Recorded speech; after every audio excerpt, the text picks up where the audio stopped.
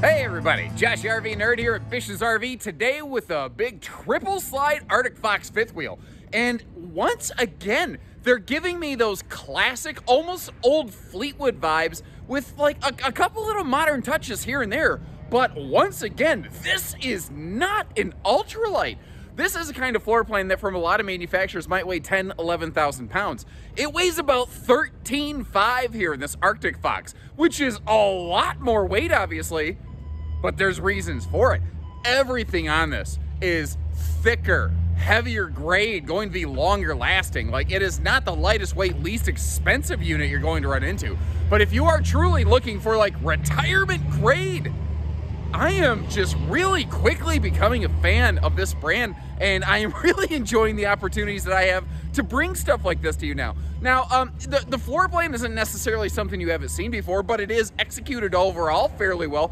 Big refrigerator and some classic high-end features like a soft touch ceiling liner that is going to keep it, the noise is going to be drowned out beyond, like this has dual pane windows and a soft touch ceiling liner. It's going to be as quiet in here as like any towable RV you're ever going to find out there. So if you are really just looking for that, like you want to shut the door and drown out the world and just be in peace, this is something that brings that kind of sense and peace of mind from the build.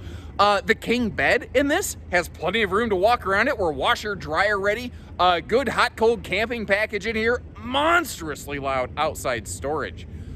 I am very, this is kind of rig where like you tell your friends, yeah, we got an Arctic Fox and maybe I've heard of one of those. Then they come over and then they have dinner for the night and then they leave. And when they're in the car driving home, they're like, man, I didn't know Ted and Martha were like doing that good. Like it's the kind of camper you can flex on your friends with. And I think this is actually their largest couples model. This is kind of as big and flashy and fancy as it gets from the Northwood RV fifth wheel family. And they've done some, like I said, I'm going to say this 1,000 times, some very classic things here. Now, I've got her all plugged in today, so I had a chance to actually turn on the whirligig blade up top there, and you can, good news is the roof is built well enough that it's not going to go flying off into the sunset over the Salt Lake City, Utah mountains over here, but it is pushing around a lot of hot air. I also noticed, when I was walking around taking my pictures, as I was getting some photos of this sofa over here, my butt suddenly got super warm because the electric space heat and fireplace was turned on, and that thing is no joke. Now, as long as we're talking about the sofa, let's go ahead and start with that. Crack that thing open right there. You see that is a tri-fold sleeper sofa, and my backside is burning. Once again, you're going to have barbecue nerd butt over here if I keep it up. And you know what? It's the little things sometimes.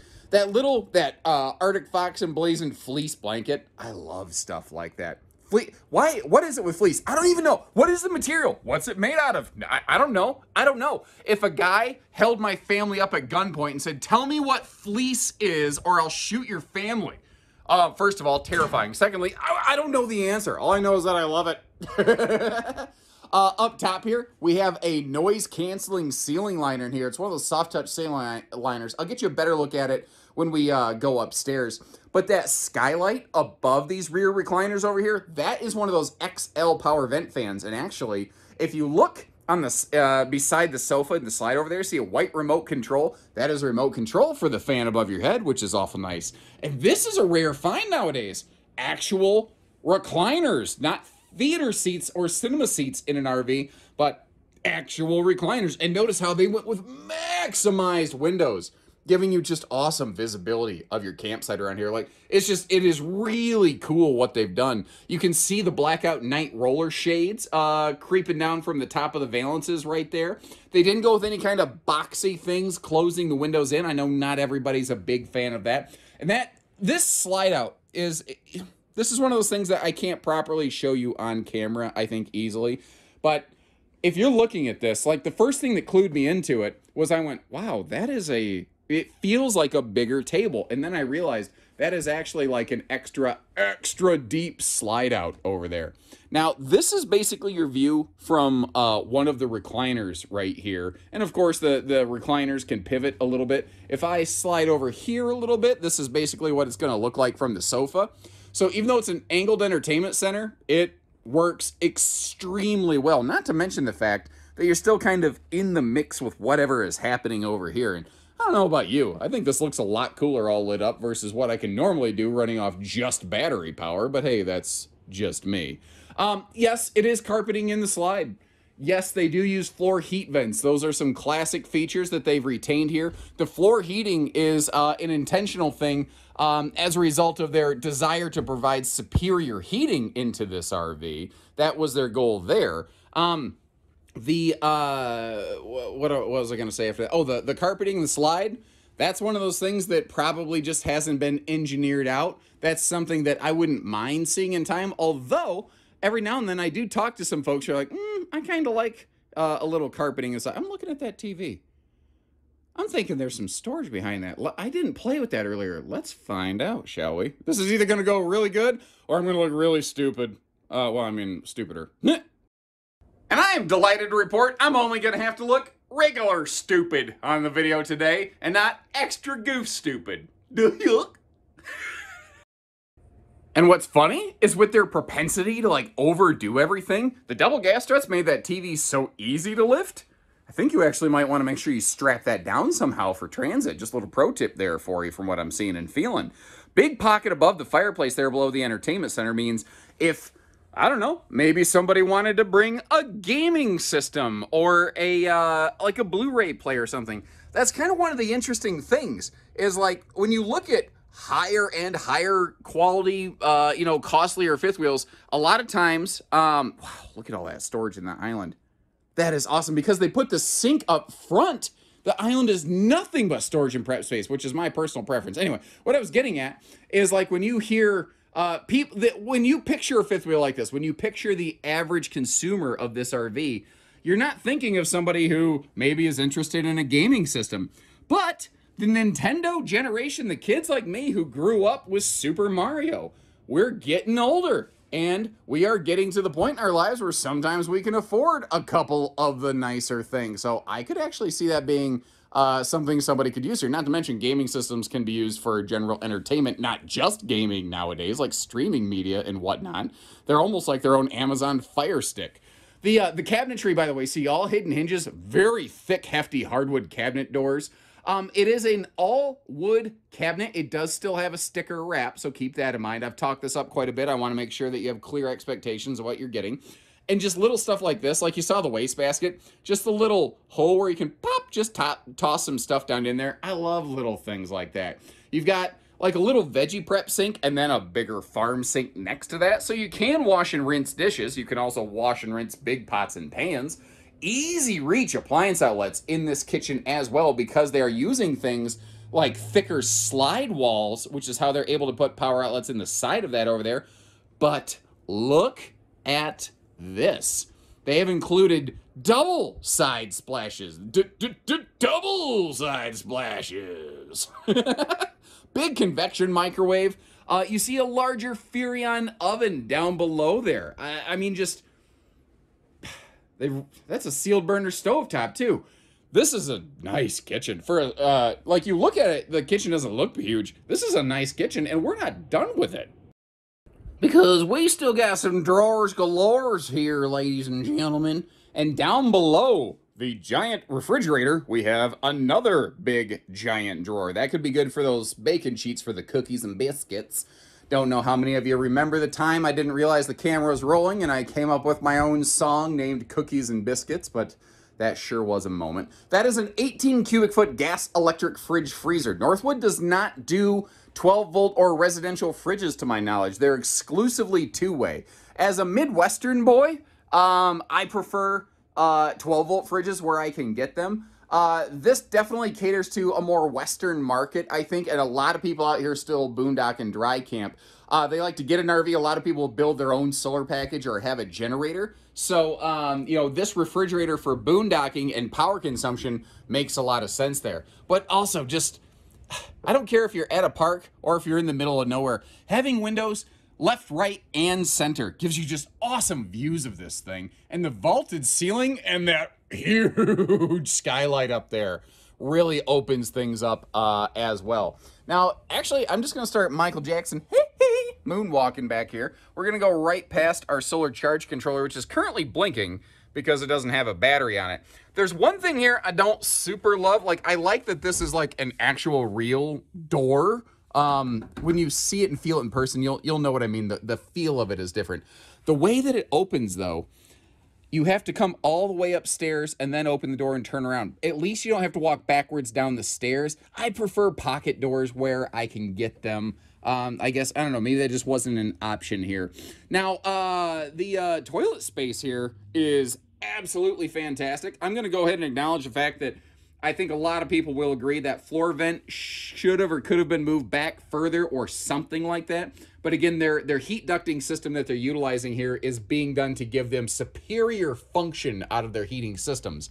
And again, when I'm not talking constantly, it is dead quiet in here between the noise canceling from the dual pane windows and that soft touch ceiling liner right there.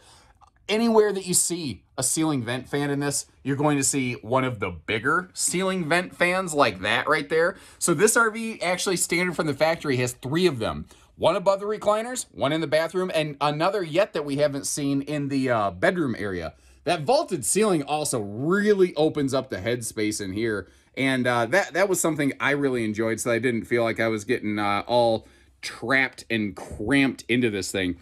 Notice in this one here, they're more premium Arctic Fox series.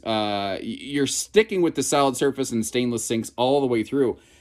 And again, almost like a classic, I get Fleetwood Class A motorhome feels when I'm in this with that powered magnifier light over there. Now this mirror back here, it has like normal magnification mode. You see my hand in there? Or you can flip it around to 5 times magnification mode. Just like that. Look at that big old, let me get it back in the mirror. Look at that big old thumb there.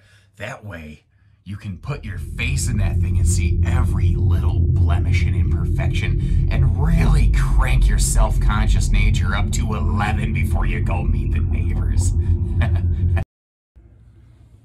Or, you know, you could not do that. This is a very standard bathroom arrangement, so I don't want to spend a terrible amount of time here. What I do want to show you, though, is you have some great linen space, and I like how it's not going to be an elephant enema storage compartment, meaning it's so deep you have to reach in there like you're giving an elephant an enema. Whew, no thank you. I'd rather stuff be where I can reach it. And then finally, in the bedroom. It took me longer than I am proud to admit to find the light switches in the bedroom. In case you're curious, this dresser down here below the entertainment center, they're on the left side of it as we're facing right now. One of the things I do like about it, though, is it does have a dimmer function. So if, like, you wake up at night and you need a little bit of light to see what you're doing, you don't want to disturb your partner, you have a good opportunity to do that. And again, those classic features. I know I'm saying that word a lot, but the really maximized bedroom storage here is fantastic in this thing, including that little bench area there next to the washer dryer hookups where you could use that like a laundry hamper, if you will. That whole front closet, you know, they utilize the entire nose cap for like shelving storage and whatnot. Plus you have dedicated additional dresser space beside that. Now down below the bed, there's not really a whole lot of storage there, but there is a little like personal effects storage safe. There's also a pair of these really nice Arctic Fox like outdoor chairs that after I take them home, I would probably use that space more for like extra linens or blankets or something like that. And I would keep those chairs outside, but hey, to each their own. This is a king bed, by the way, but what's nice is I'm sure you could size that down to a queen. Did you notice, like, if you just peek your head over here, you don't see household and USB outlets. Those were on the base of the bed slide. And if you went down to a queen, I'm sure you could come up with some kind of little CPAP storage solution as well. Now, a couple things here. This is 50 amps standard. So if you want to add a second air, you can. I'm sure we can get you one like that, or we could add it after the fact. But from the factory, again, you've got that third big XL vent fan up there with remote control that is mounted in the bed slide, so you can always keep the fan running. And just to really open it all up, you have another of those just extra large skylights over there. Nobody wants a wimpy skylight. They want hefty. Now, when I close this one up for road mode, I actually realized, you know, like, it feels like they just really went through and just I mean, nailed so many things. And again, included so many of those what we would normally call historically classic features, but you know, in an RV that flirts on the modern edge of things. And then I got down, like, you know, the bedroom, the bathroom, travel access was fantastic. Obviously, going down the road, you don't got to worry about the helicopter fan going off up here, because that thing up there will, you know, not be running in transit. But what I realized in transit is the way that the island is set up, weirdly, in this RV, like the only thing you can't get to with the slide closed is the refrigerator. Now you can get to the freezer, but interestingly, if you had to, if your life depended on it, you could actually sneak through there and get back to, I don't know, the cabinets above the sofa or the recliners if your life really depended on it. It's just at the same time though, trying to be fair here, hear me out on this. I guess when you're at your destination, I get why they did it this way. Because when you look at it, at the destination, it makes sense. When you look at it in transit, you're like, why didn't they just move the fridge over here where I could get to it? Well, that would mean that you would have open counter space like this right next to a stove, right next to a sofa. And a lot of people don't like that. So they're using the refrigerator as a living room kitchen divider, so you don't got to worry about bacon grease slapping you on the face the whole time. Was a little more aggressive on that than I meant to. Kind of stung. But you see what I'm saying? It's a give and a take. Do you think this was the better way to go? Do you think that leveraging for destination mode was better than travel mode? You tell me. Is this the right answer or not? I don't know. And just like the inside, the outside is a combination of things that make me cry, they're so good, and things that make me cry because it feels like it was such an easy thing that they could have done better. But a lot of times easy things are easy things for you and me to take care of. So first of all, just giving you a good look at this thing here. It is somewhat limited on awning space, although I have definitely seen much, much worse. That's not terrible by any means, but it's not amazing awning space. 6-point automatic leveling on these, by the way. One of the things that I said, it makes me cry because it's so good, is the outside storage on this. It is monstrously large. But as you're seeing, there is no sort of hold back, tie back, catch back for those baggage doors. It's not a hard thing for me as an owner to come up with a little homebrew solution. It seems kind of silly that for this kind of money at this level of product, that's something that we might need to do, however. I mean, is that fair?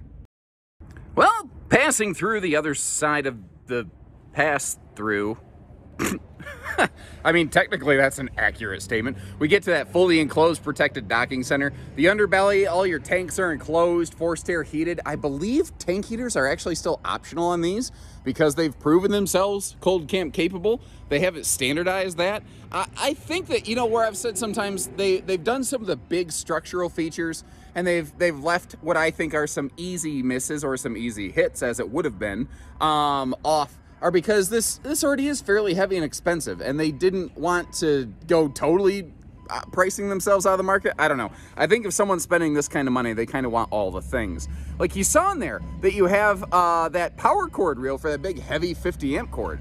What is interesting is like the way they just didn't waste anything. This is one of those things that I call those endoscopy storage cabinets right here, where it actually goes like all the way up to the ceiling. I'm kind of glad they didn't make that door any taller though, because you would need a second latch and you'd need a step ladder to get to it. So it kind of makes sense. Oh, the water heater on these. I've not done a good job of describing that on the Northwood RVs that I've covered so far. The water heater on all their travel trailers is already larger than almost anything else in their class at a 10-gallon vessel. These fifth wheels, all their fifth wheels are using 12-gallon vessel water heaters, which is pretty cool. You can add slide awnings to these from the factory, or we could assist you with that. And I mean, look at that extra deep nose cap. That actually really reminds me of a classic Cedar Creek nose cap. Once again, that classic word sneaking into the equation here. But notice how it's got a huge cutaway, so you can make some sharp turns. And this is getting to be a heavier fifth wheel. So they've got a heavy suspension package. They've also got that shock dampening pin box to go with it. You see up front here, it's just an open storage compartment, but You could throw a generator in there if you wanted to. You know, your little prep points for your transfer switch and all that good stuff. And notice how it's like diamond plate stone guard down under the gooseneck of that thing, so that the rocks flung from the, you know, wheels of your vehicle aren't, you know, Woody Woodpecker kind of, you know, pock marking up the nose. I do a better Woody Woodpecker than that. That was sad, and I'm going to work on that because, folks, you deserve better. I, Josh the RV nerd, do solemnly swear to improve my woodpecker impressions by 15%. Anyway, should have been 37%. That would have been more in brand. Serious propane, guys. Again, lacking a holdback on the door. I don't mind showing that stuff because I want you to have the best possible understanding of what it is you're getting into. But those are 40-pound tanks, not 30s, or not even 20s. For a long time, I never saw fifth wheels with 20-pound propane tanks. And then in the last couple of years, I've seen a handful of those sneak back into the marketplace. So I want to make sure that I'm pointing stuff like that out, you know, where I can. Moving up front here, behind the entertainment center, there is a, like just a miniature little storage pocket. And that plug that we're looking at, by the way, that is actually the plug for the electric fireplace, interestingly. Kind of visible from the outside, but at the same time, it's kind of nice to be able to look at the backside of their cabinetry and see how stuff is finished off. Those tires, by the way, 16-inch Goodyear radials. And I like that kind of, I don't know, not crimped, but like, what is it? What is the pattern on that skirting called? I don't know. Does it have a name? Does it have to have a name? I don't know. It just looks cool. It looks very rugged. And that's another thing is like, they're using thicker metal on all this stuff. Their slide box, again, is extra deep. Maximized windows wherever they could put it, in a full rear cap. A rear cap versus a rear wall doesn't make the RV better. It does look the part, though. And that's where it kind of surprises me. The designers made the choice to like include the extra money for a rear cap, but they didn't include things like, you know, catches for some of those baggage doors. There's just some interesting decisions here. But again, the things they didn't do are low dollar things where if I have a specific preference about it, I could handle that. Or you call one of our people here and say, look, it's a nice rig. I'm not buying it though, unless it's, you know, got something to hold the baggage doors over. That's easy stuff we can take care of.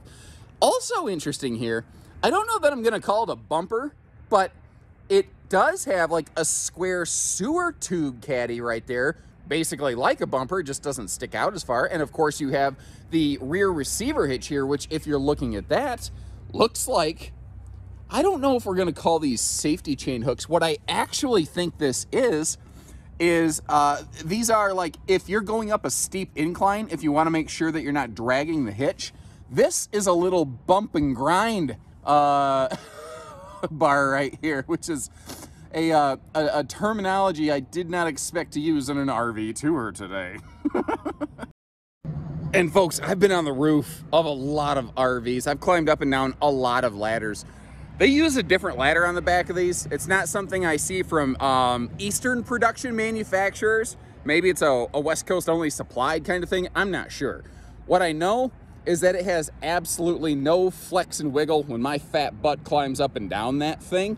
I don't know what the weight rating is on it. It's got to be like 350 pounds or above. It just is solid as a rock. Absolutely. Now remember, all your vents have the bigger fans. And again, look at the cross section of this roof up in that skylight. Well, I'm gonna turn you around and look at it from the other direction. Pardon me just a second here. Of course, then my personal shadow, my Peter Pan shadow, is gonna be in the way. There we go. Look at the cross section of that. Look at how thick this is. Not only is that keeping the sun from scorching your scalp, but it is also just keeping the heat in when you're cold camping. And as thick as that is, I mean, obviously you could stuff some pillows up into that thing if you want to make sure that you don't let any heat out of those, because skylight's basically an R0. Also up here, all of these Northwood RVs have a simple 45-watt ZAMP battery tender. It's nothing to seriously write home about, but it helps keep the batteries topped off when she's in storage. Where this is nice is it is prepped. If you notice, only one of the two plugs up here on the roof are being used. So if you want to add some extra plugs, you could very easily just pop an extra panel on this, expand your solar capacity, and use the factory installed charge controller. Or you could pop that one off and get 2 bigger panels, provided you don't outmuscle the charge controller. But you're gonna have to go some pretty serious solar for that to be an issue, I think. And remember, you can always check that link in the video description to check for pricing and availability. And also remember, these are basically made out of Oregon. They don't have East Coast and West Coast production. They're West Coast built product. So if you're from further east on the map, if you're in those Midwestern flyover states, if you're looking at the Atlantic Ocean, you call any of our stores. We can call our sister store like this over here and be like, hey, that's a nice Arctic Fox you got. It's mine now. And we can get it trucked over. We just need to know what you need, and we'll get you camping. And until next time, make sure you hit that subscribe button. Let me know what you're thinking about these. I'm impressed with them. I really am. Again, I get that they're gonna be out of a lot of people's budget range. I don't know that I have the comfort to spend that kind of money on a rig right now for something this size, but I know that if I did, I feel very confidently saying it would be there until I was done camping. And I'm somebody who's under 40 years old. This thing could last. It could absolutely last. I am so impressed. So take care, stay safe, have fun. Best wishes from Bishes, everyone.